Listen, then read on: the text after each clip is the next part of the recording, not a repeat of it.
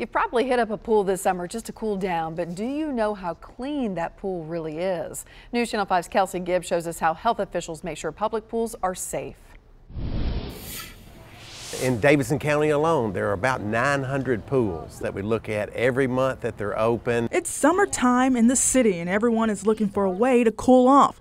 So the pool is a hot spot, but it can also be a cesspool for several bacteria. Shaking it out, and this is chlorine neutralizer. Tommy Eubanks has inspected more than 70 swimming pools this year. The Department of Health is also looking to make sure the water is safe enough for swimmers. Because there are several diseases you can get from a swimming pool, including E. coli, Shigella, Pseudomonas. These are diseases that Eubanks says he wants to prevent. This summer I've closed probably 6-7 pools that failed their inspection. Pools like this one in Melrose. A critical item could be anything from having zero chlorine, or glass inside the pool enclosure, or the main drain grate being broken or not secured. And that's not all the health department checks. We'll always test the water chemistry, make sure that that is good.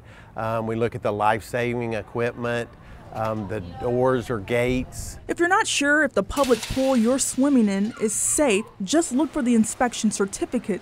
That should always be visible. And today they are perfect. It is 2 and 7.4, right on the money. Kelsey Gibbs, News Channel 5.